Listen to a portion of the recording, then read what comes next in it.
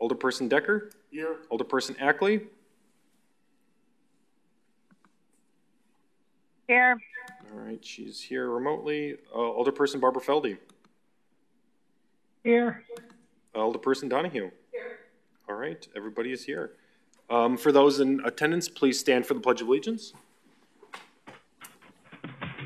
I pledge allegiance to the flag of the United States of America and to the republic for which it stands, one nation, under God, indivisible, with liberty and justice for all.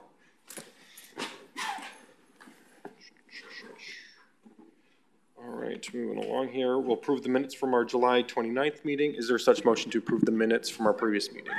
There's been a motion to approve. Is there a second? There's been a second by Dean Decker. Any further discussion on the minutes from our previous meeting?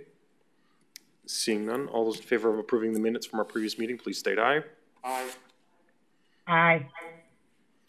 Anyone opposed? Chair votes aye. The minutes are approved from our previous meeting.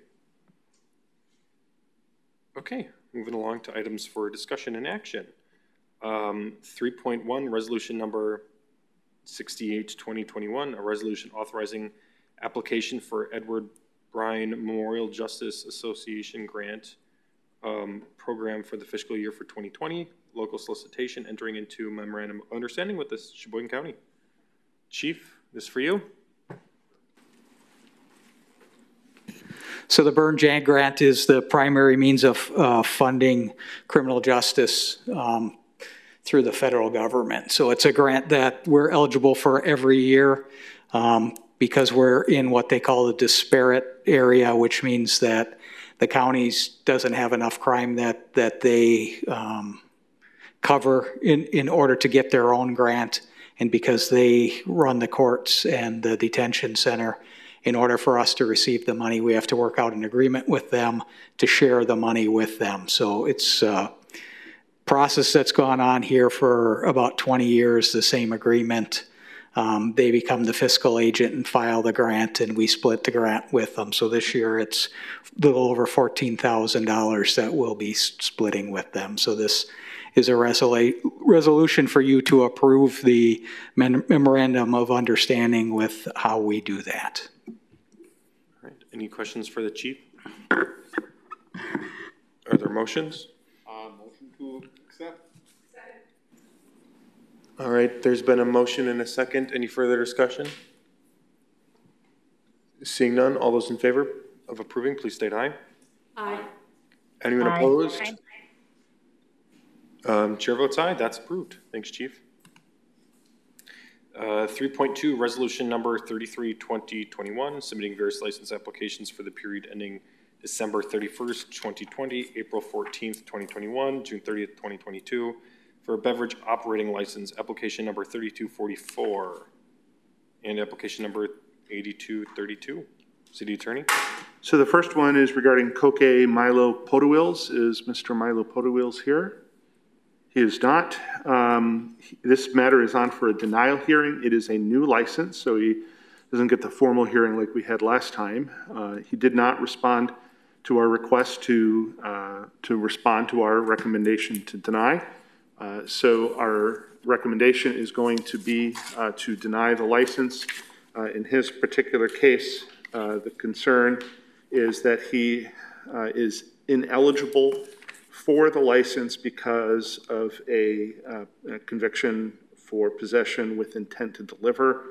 There are also some other criminal charges related to the licensed activity that are of concern, but primarily the particular conviction that just makes her statutory ineligible, or him or her, I don't know for sure. Okay. Any further discussion on that one? Motion to deny. Second. There's been a motion and second. Any further discussion? Seeing none, all those in favor, please state aye. Aye. Aye. Aye. Anyone opposed? Chair votes aye. And then Ms. Johnson, we're just asking that this matter be held. She's got some legal issues to clear up, and it now looks like if she does, it won't be at least till the end of October. So that would be a motion to hold. Move till the end of October to hold. Second. There's been a motion and second. Any further discussion? Seeing none, all those in favor, please state aye. Aye. Anyone Aye. opposed? Anyone opposed? Chair votes aye. That's approved. All right, moving along. 3.3, resolution number 39, 2021, submitting various license applications for the period ending December 31st, 2020, June 30th, 2021, June 30th, 2022 for beverage operating license, new application number 3270, and a taxi cab license application number 3283 and 3263. So there are 3 applicants, and we're recommending that all 3 of them be granted. However, we're recommending that Mr. Gilbertson, Dylan Gilbertson's new beverage operator license be granted with a warning. That's because of some behavior related to the licensed activity that the committee found concerning, but not rising to the level of denial.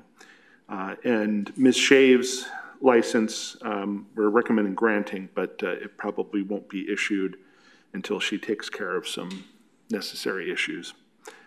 But it would be to grant all 3 Mr. Gilbertsons with a warning. Okay, is there a motion to grant? Motion to grant with the warning for the one. There's been a motion by Dean. Is there a second? Second. Second by Mary Lynn. Any further discussion? Seeing none, all those in favor, please state aye. Aye. Aye. Anyone opposed? Chair votes aye. That's approved. All right, moving along. 3.4, RO number 47, 2021, submitting various license applications for the period ending April 14th, 2021, June 30th, 2021, and June 30th, 2022. So we are recommending a number of actions on these. First, we'll go through them one by one. It's just simpler that way. We are recommending granting the change of premises application and the Sidewalk Cafe license application of Sheboygan Scenic Bar, contingent on their amending their plan to ensure a 5-foot ADA aisle. They kind of have it on there, but there was the way they've kind of drawn it, left some things to the imagination. And then again, and also amending their premises description. It appears they did it right, but they just need to write it a little more exact. So that would be a grant with those contingencies. Is there a motion to grant with the contingencies? Motion to grant with contingencies. Second. Motion by Dean, second by Mary Lynn. Any further discussion? Seeing none, all those in favor, please state aye. Aye. Aye. Anyone opposed? Chair votes aye. We're also recommending the grant of change of premises application to Superior Bar and Grill. Their contingency is they need to clarify their premise description. Again, it's written in such a way that we think their intent is contiguous, but they should write it in a way that's clearly contiguous. And so given that, we recommend granting with the contingency that they make that clarification. Motion to grant with contingency. Second. There's been a motion and second. Any further discussion? Seeing none, all those in favor of granting that license, please state aye. Aye. Aye. Aye. Anyone opposed? Chair votes aye. Then we've got HCM Hospitality for Bar 43 at the Harbor Center Marina. We're recommending holding that one. The application did not have all of the necessary information, and so I wasn't able to do a full background check. What information were they missing? They didn't fully complete they have to do a sheet for each member of the corporation when they're new members, so that includes basic information like birth date and those kinds of things, so that we can find out who they are. And in this case, also the form appeared, we couldn't tell, but it appeared to be incomplete, that there were names missing. Okay. Motion to hold. Second. There's been a motion and second to hold. We don't anticipate any trouble with them doing it. No, I think it's just a matter of getting it done. Okay. All those in favor of holding that, please state aye. Aye. Aye. Aye. Anyone opposed? Chair votes aye. That one is held. And then we're also recommending holding the Class B liquor license application of Sol and Nova LLC. They also need to just correct some issues on their application. They didn't complete a data sheet, and I think what they had is both people sort of filled out their own forms, and so that there's some clarification needed as to who will be the agent. And given that they're not, they had already told you that they're not planning on opening for a number of months, but we required them to put in the application right away so that it wouldn't just be hanging out there without us knowing whether they were really going to follow through. It actually works to their benefit because one of the issues will go away and by the time they come back next week, next meeting, so. Sounds good. Any discussion on that one or motions? Motion to hold. Second. There's been a motion second. Any further discussion? Seeing none, all those in favor? Aye. Aye. Anyone opposed? Chair votes aye. That's held.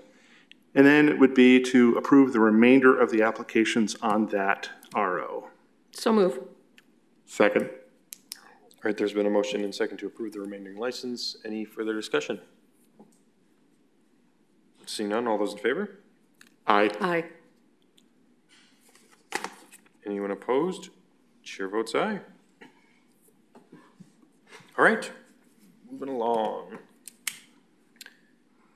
Which one is this? 3.5, RO number 48-2021, a direct referral submitting sidewalk cafe and change of premise applications for the period ending April 14th, 2021. And I believe we have several folks here that want to speak on this one. City Attorney, do you have any comments first, or should we let the public speak? I think we can, we'll provide our recommendations and then people can speak. Okay.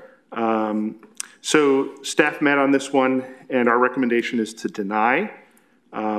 We're recommending denying the sidewalk cafe and the change of premises application. In essence, because as they've described the premises, it is not contiguous and you can't have a non-contiguous change of premises. You can't have the building and then, 40 feet away or whatever it is, the sidewalk. They could amend their change of premises application, but to do so would add a sufficient amount of space that would now we're dealing with conditional use permit issues. Staff has recommended that such a permit be issued in the past, twice in the past. Plan Commission has twice denied that request due to neighbor concerns. Staff has encouraged the applicant to work through a listening process with the neighbors in hopes that that might either encourage the neighbors that this is not going to be a problem, or at the very least, let the Plan Commission know that the applicant has done everything that they can possibly do. That hasn't happened yet. So that's our recommendation is to deny and go through the rest of the process. Any questions for the City Attorney from Alders? Alder Donahue? Since we apparently are opening the floor to neighbors, I think we should, if anyone is here from the bar, I think that person should be allowed to speak first so that we know what the issues are and what the bar is intending to do, if such a person is here. Okay. Yep. And if you would just introduce yourself, tell us your name so that the person taking the minutes can. My name is Christine Polkar, and I'm representing Cheryl Egan for House Divided. I had recently got an email from Cheryl stating what the possibilities could be wrong, and I drew up a proposal of a new seating chart along with pictures that would, it's a sidewalk right along the bar, and I have it with me right now, if that would be an issue. So if you're looking to change the application, that would have to get reviewed. So we could Okay. hold the application Okay, because you've basically changed it. That is one possibility, if you want that done as well. okay. What were the reasons for not allowing? Basically, it's called contiguity. So, you already have a premises, which is your building. Right, And then there's a gap, and then there's the sidewalk cafe. And a premises has to be a single premises. You can't have gaps. Okay. You can't Okay. walk through not premises to get back to premises. So you'd have to include that whole area where you had previously gone to the plan commission. Okay. So that people can get there to the sidewalk cafe. Okay. Now, if you were to, there are a couple of issues, because there is a difference between, you've done both a sidewalk cafe permit and a change of premise. It's primarily the change of premise issue that is the concern of contiguity, not the sidewalk cafe. However, we can't grant you the sidewalk cafe without a change of premise because you've indicated you're going to serve alcohol. If you weren't going to serve alcohol, they could actually vote on the sidewalk cafe because the premise issue only relates to the service of alcohol. okay, But my understanding is that you do plan to serve alcohol. yes, Yeah. So that sort of leaves that option out where you don't change your premises and you just do non-alcohol on the sidewalk. So that brings you back then, if you're going to amend the plan so that you're going to put tables sort of outside, but in that area between the sidewalk and the bar, you can make that, you can go down to the clerk's office and amend that, add it to the recommendations, and then staff will look at it. that's exactly what I'd like to do. So now, to the rest of the committee, obviously you've got neighbors here, you probably want to hear from them anyway, but based on that, we would probably make an amendment to hold, because what she's saying is that the problem, she's eliminating the problem that led us to recommend to not. Okay. Do you have any questions for us or at this point? No, I don't.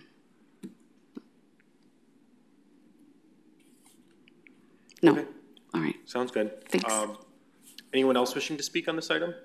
I think I would like to clarify for the representative of the owner. So when we say contiguous, we don't mean right up next to it. So your property has a big parking lot, which many businesses would be happy to have. But you have a big parking lot. In order to put tables on that parking lot, you needed to get a conditional use permit, and apparently your neighbors don't want that. So my understanding of what the city attorney is saying is that in order to proceed with the sidewalk cafe permit and the change of premises, the description that you offered in your application or applications needs to include the parking lot, because of course that is part of your business and it is contiguous to the sidewalk. So under that measure, if you amend the application in that respect, my understanding would be that that would be acceptable. Sidewalk cafe permits and premises are not subject to the same kinds of concerns or standards, I should say, that a conditional use permit might be. I'm certainly meaning no disrespect to your neighbors' concerns, which we will now hear, and which you would be very good to listen to. I will note in the sidewalk permit, cafe permit ordinance, the police department has authority, as far as I'm reading, under section 110-504 sub E, to, without reason, to immediately close down your sidewalk cafe. And I would assume that would be if there were issues. In addition, your sidewalk cafe can be revoked prior to expiration upon notice to you. So in other words, there are significant protections built into the granting of a sidewalk cafe permit to ensure that we don't have a lot of noise or trash or whatever might be there. But in any event, if in fact there is a motion to hold and you do wish to amend your permit, I would suggest you work with the clerk to completely understand exactly what premises they want described, because from a legal perspective, this is part of what we call your curtilage, and it is contiguous to the sidewalk, at least in my dated opinion. So I would have to add that description of the parking lot.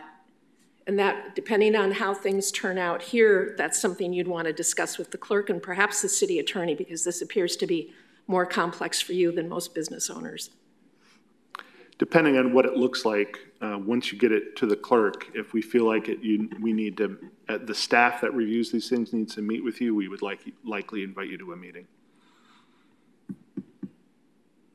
Okay.